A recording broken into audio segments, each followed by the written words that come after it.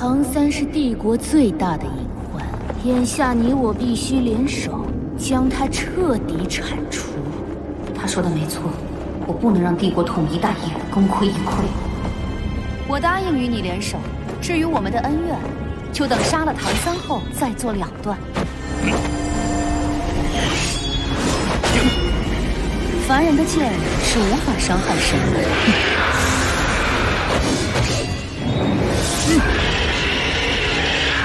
凭你们也敢卷入神之战场，不自量力！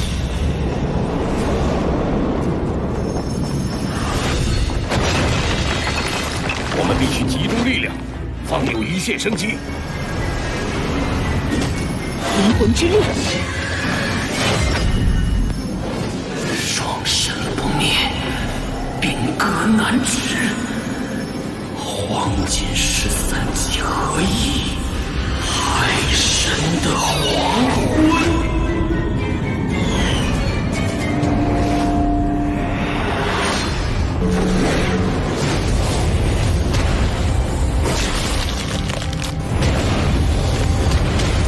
万古之际，天地一心，机会只有一瞬间。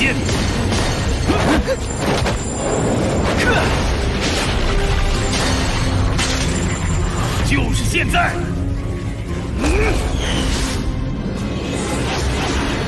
一切就交给你们了。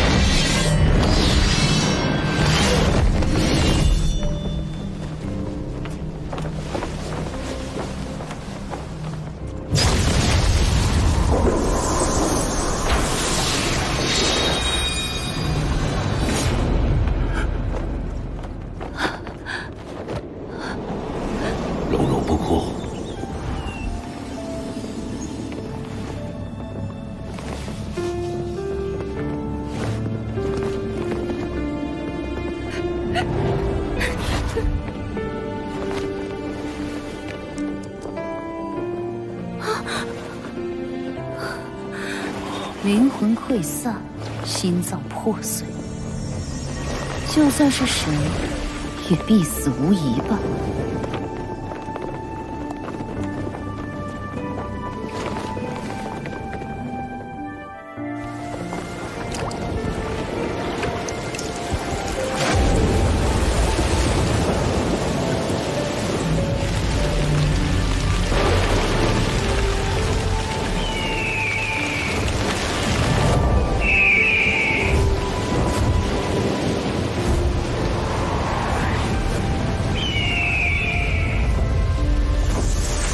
海神陨落了！大神威武，陛下万岁！天斗无神，败局已定。顺我者生，逆我者，下场就如同现在的唐三。明日午时若不投降，我必将血洗天斗。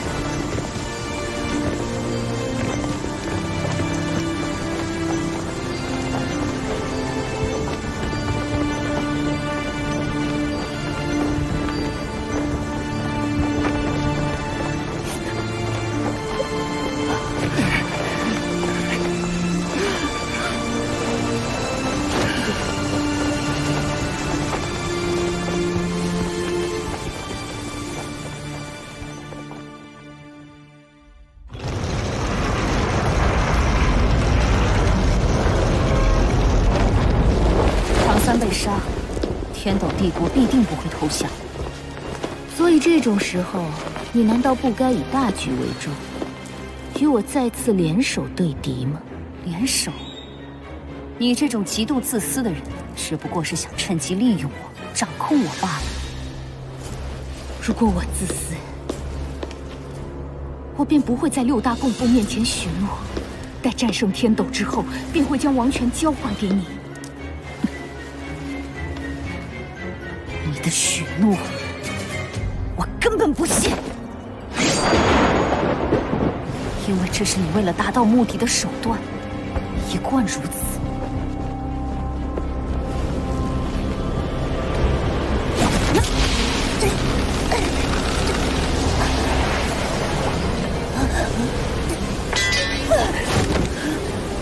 我是你的母亲，血浓于水，你别忘了，你从来就不是一个母亲。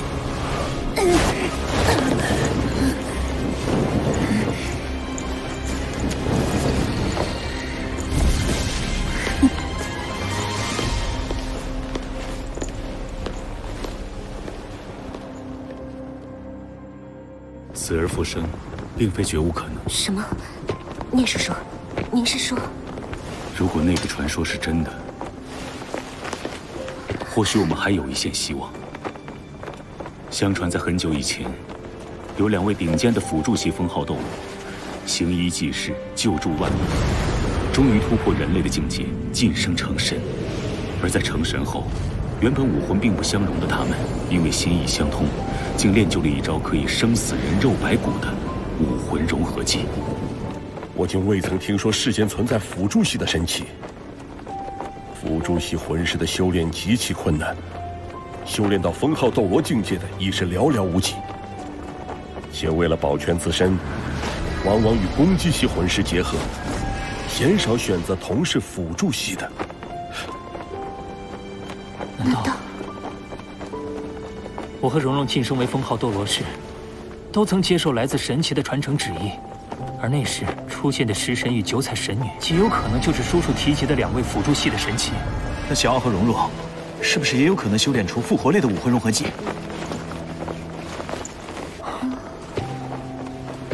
武魂融合技原本需要武魂上的互补和完美的搭配，但食神和九彩神女能够跨越武魂的障碍，实现融合，